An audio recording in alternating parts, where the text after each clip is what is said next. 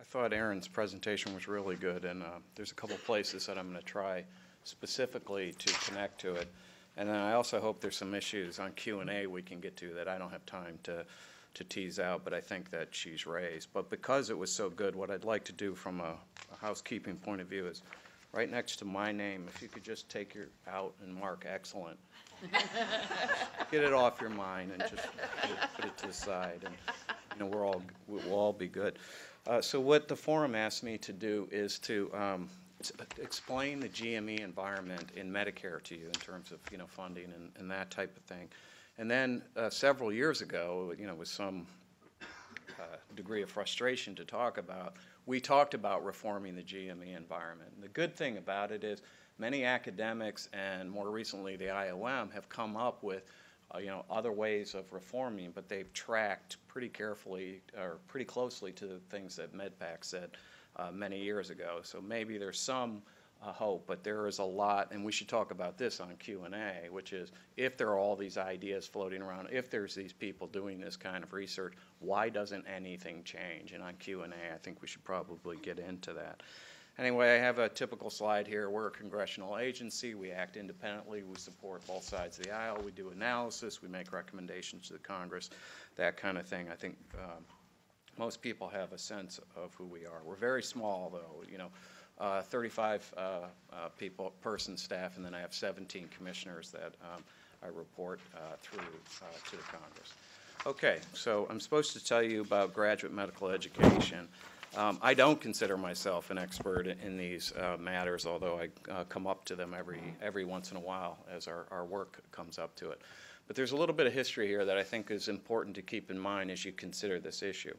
So Medicare was created in 1965. The private sector was not interested in insuring elderly and ultimately disabled people because they actually use care, and so there was definitely a market failure, and Medicare was created to try and address that. And as part of those discussions, people said, well, we train physicians. Physicians are a public good. Shouldn't Medicare pay for that? And there was a decision at the creation of Medicare, and ultimately as Medicare went through its payment system changes, which I'll give you a feel for as we go forward.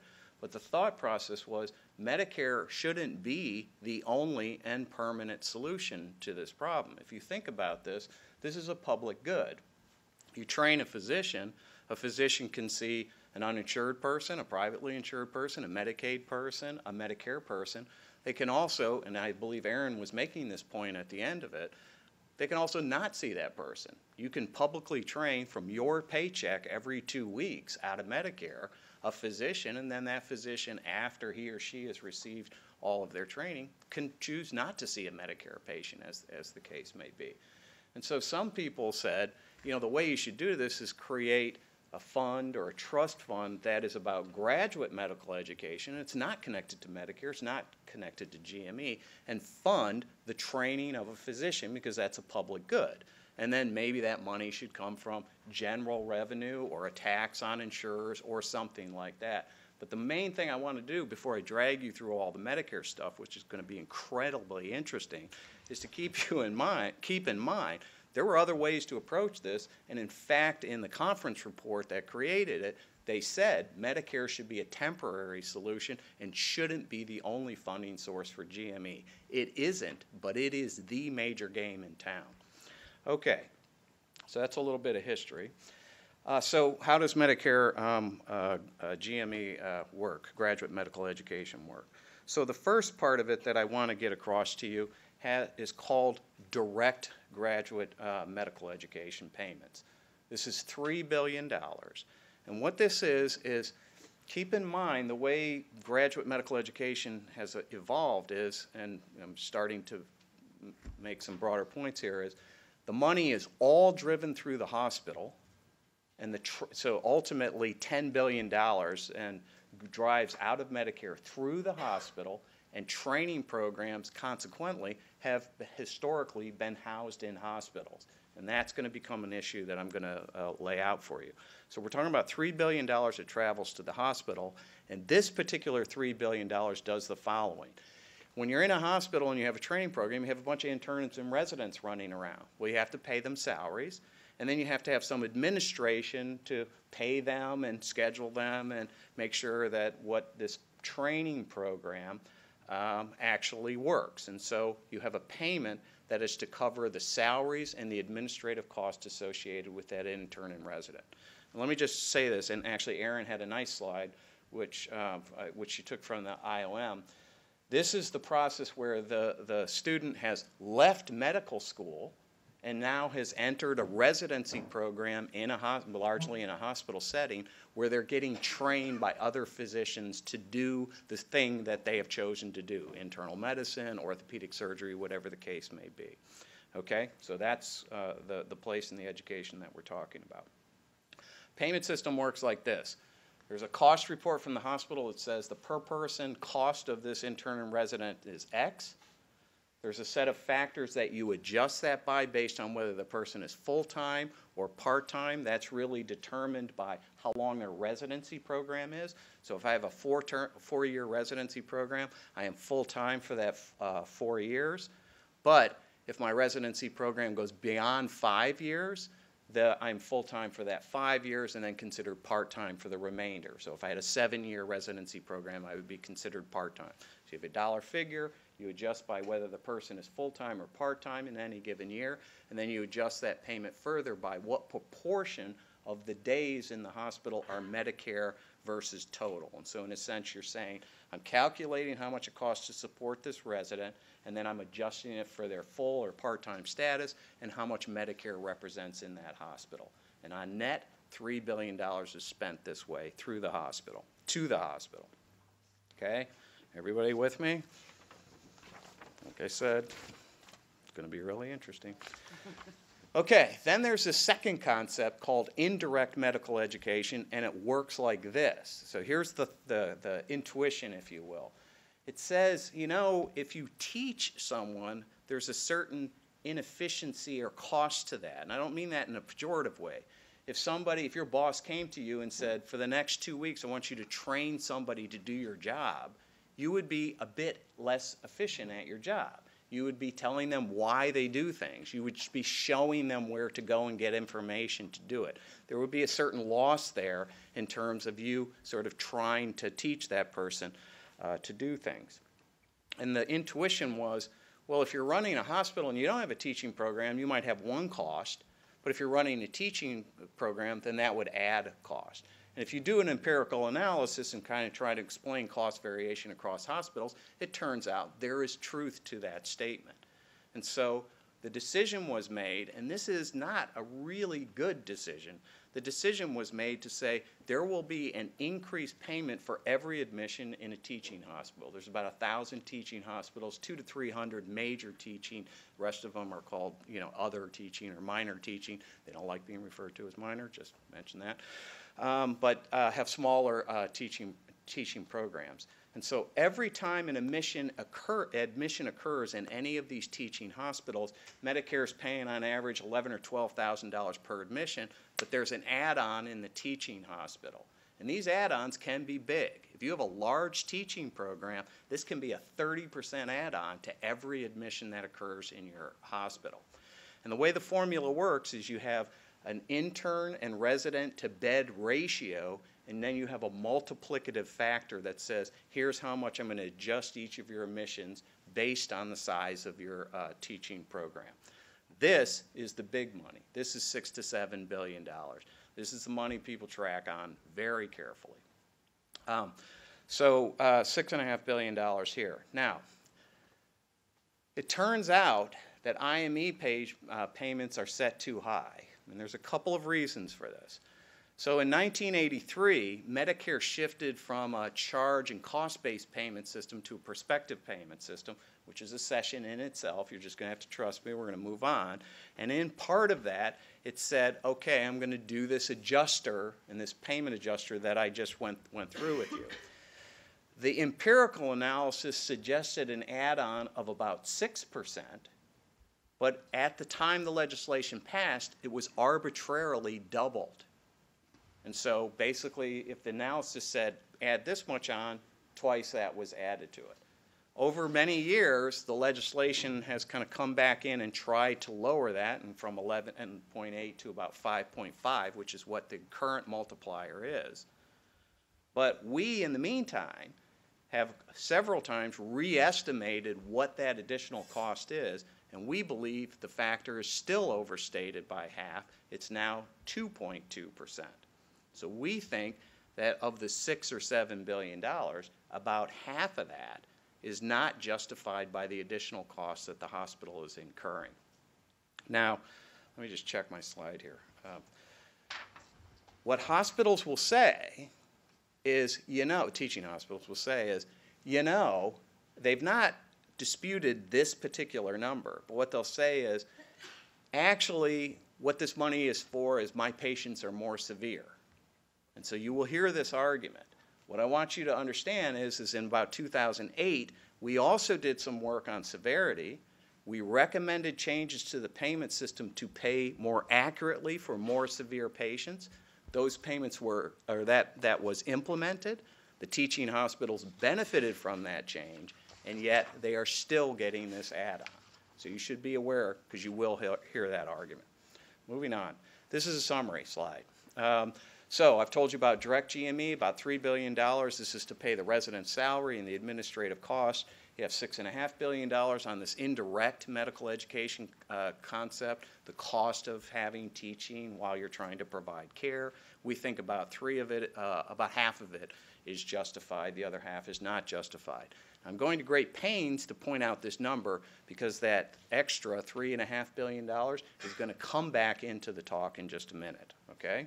So write that number down while you're marking excellent on your evaluation forms. Okay.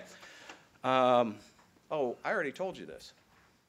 Yeah, this is the slide I was telling you. You'll hear the severity argument. I got out of sequence there. Sorry, guys. This is a severity argument. I've taken you through it. There's now a severity adjuster in the payment system the teaching hospitals benefited from. Okay. Now, the next thing you're going to hear when people come to your offices, and I think Aaron's stuff comes deeply into play here, is the first thing you're going to hear is, look, this is simple. We have a shortage. We need more physicians, and you need to increase the numbers of funded slots that are in GME.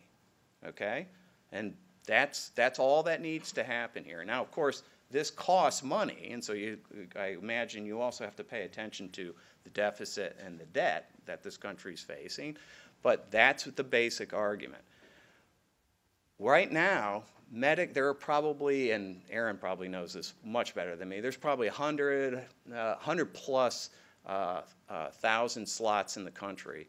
Medicare subsidizes 90x of those, and then the hospitals pay, just outright for another 10 to 15,000 of those. So in other words, Medicare does limit the number of slots it subsidizes.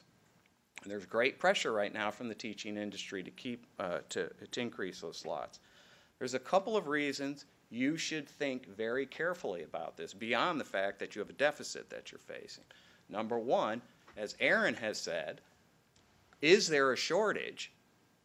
And I really appreciate her analysis, and you're going to see some stuff later that connects to it, because when we were going through this analysis, we were saying nobody's done, with an objective point of view, an assessment of what the needs are, just the total number, but then what kinds of professionals, and if you have differences either in location or kinds of professionals, you might say even within the current subsidies, you might subsidize different specialties differently.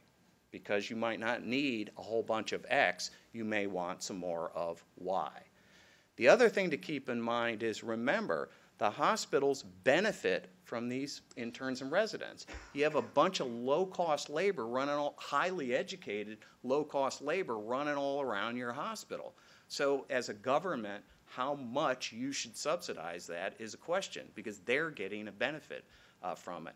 Some of these residency programs generate revenue, not all of them, but cardiology, orthopedic surgery, you talk to a CFO, those programs can actually generate net revenue to the hospital. So again, if you have a scarce subsidy dollar, you should really be asking about where you target it.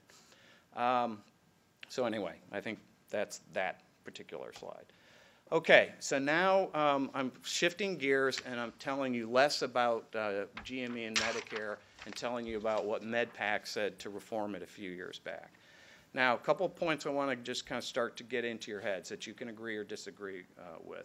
But the money drives through hospitals, and we think that that has resulted in residency programs that are highly focused on the inpatient setting, when in fact care is moving out of the hospital.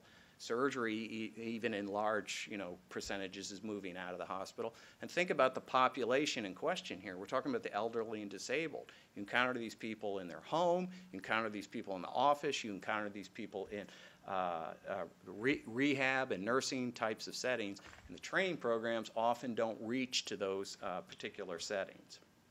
We also think the training in those programs is very focused on clinical care and not focused on other objectives like care coordination, working in teams, that type of things. So we think that this linkage to the, and by the way, once the dollar, and Aaron made a quick reference to this, once the dollar hits the hospital, nobody knows what happens with that dollar. There is no accountability in Medicare to know, did that dollar actually go to teaching? Once it hits the hospital, it can go anywhere. Salaries, building new things, buying equipment, whatever the case may be. I thought it was very interesting that Aaron said that they're trying to get some accountability in Medicaid, which I've stopped talking about because I've just lost that argument. But maybe I'll start talking about it again. Okay, another thing that we were concerned about, I made a quick reference to this, is curriculum.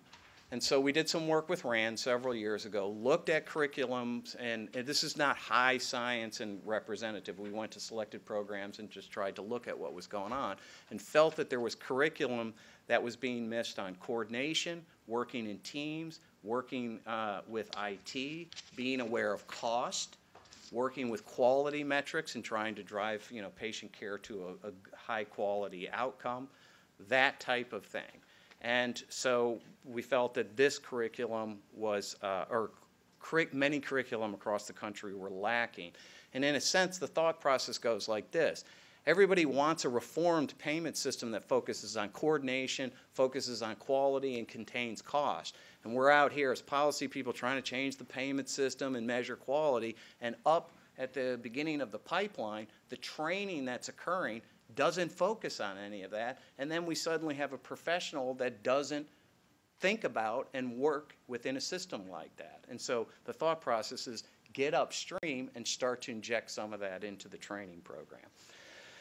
So, and I think that's what this slide just was about. Right. So you're looking for coordination and reform, drive it upstream in the pipeline to try and start to build it into your graduate medical education programs. Okay, we're coming to the finish line here, not too much more, so, hang on. I know this is, really interesting, but, okay, this is kind of the big thing MedPAC said. This is the thing that just about everybody hates, okay? So you want to focus on this one. And then we have some technical things that come out after this, and one I think crosses nicely, or Aaron has nicely crossed over into, and I'm going to make that point. Okay, so the first recommendation we said is, look, the Congress should direct the Secretary to create a performance-based teaching program, if you will. So what you're looking for here are programs who inject this change in the criteria or curriculum into their programs, programs that are either located or encompass out-of-hospital training. When we were talking about this, there was a physician on the commission who said, I remember my first day of going to my office to be a physician. I realized as I sat in my office, I had never actually been trained to deal with this situation. All of my training was in the hospital. I was dealing with sick patients and complicated diseases and surgeries. And then I left and I sat in my office, and I'm going to be a primary care physician. And I have never done this in my training. And so the idea is to inject the curriculum changes into it and to inject more sites of care where the training occurs. So I'm training in a nursing home, I'm training in an outpatient clinic, I'm training in an office setting, that type of thing. We would set up a panel in order to advise the secretary about how to arrange these criteria, and we've written some of the criteria, at least objectives up in our reports, but this panel should not just be the graduate medical education community. It should also be insurers, obviously the provider societies, beneficiaries. In other words, it was something like Aaron is saying where, well, we want accountability. There's certain value we want to extract from our education process. If we're going to set up these criteria, let's get input from everybody who's involved in that, not have the criteria set exclusively by the societies and the GME accreditation organizations. You're starting to see why people were unhappy about this, I assume. Number two, the money doesn't just go to a hospital. If you set up a program that's not hospital-based, the money can travel to you. And the last point is, what money are you talking about? And I told you to write this down. I'm talking about the $3.5 billion that we think is actually paid too much as a multiplier. That block of money would, in a sense, be pulled aside and said it is only allocated to programs that meet these criteria. Okay, into the finish line here. We also said you should give a report to the GME community, if you will, detailing what dollars travel to their hospital for DME, direct and indirect graduate medical education, and the counts of interns and residents. I don't necessarily view the graduate medical education community broadly as for reform or change. There is a lot of entrenched kind of behavior there. But there are people who say they're very frustrated by the fact that these dollars flow into the system and they don't particularly see them, that the dollars don't end up going to education. And we thought that this was a way at least to start a healthy conversation, or in Aaron's view, a hockey fight about where the dollar is that came in to the hospital. And then finally, we have 3 studies, and I want to focus on, because we didn't feel like we were particularly the best, experts to do this. This is complicated stuff, and I'm very encouraged by Aaron's work. We said people need, and we felt that it was kind of a HRSA responsibility, people need to start doing estimates of workforce needs and do it from a disinterested point of view and to use different assumptions. Are we talking about our current system, or are we talking about a reform system that has a lot more focused on the, the professional like PA, NPs, and nurses, and is much more, team-oriented? In that kind of environment, what do you need? And I think some of the stuff that Aaron's doing is starting to move in that direction. We also said there needs to be, and we tried to do some of this and with mixed success, which specialties are revenue generators for hospitals, which specialties are not, because again, if you have limited dollars, you may want to support some types of training and not others. And then finally, and this really exits into the HRSA world, we found that the workforce, there was real issues of diversity. A lot of the physicians in this country come out of families in the highest income brackets. They often come from families where there are already physicians, for example. And we think there are issues both in terms of income diversity, race or ethnic diversity, and urban and rural. And there are different ways that they try and capture people literally out of high school and get them into the pipeline that, ultimately to end up in praxis. This is not Medicare's turf, but we commented on it that there are programs that exist in HRSA. I am no way an expert in that, but maybe that begins to segue into the last presentation. So thank you for that.